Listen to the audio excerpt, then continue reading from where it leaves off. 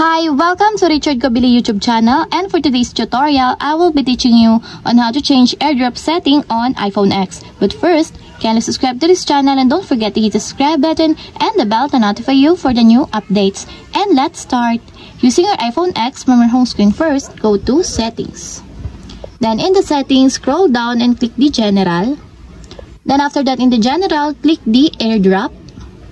Then after that, in this part, in the airdrop, if you want to change it to contacts only, just click it until there's a check mark on the side. And if you want to change it to everyone, just click also until there's a check mark on the side.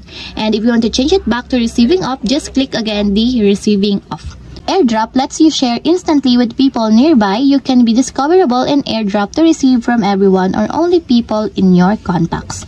And that's it. We have successfully changed airdrop setting on iPhone X. If you have a question, can you comment down below, and don't forget to hit the subscribe button and the bell to notify you for the new updates. And thank you for watching!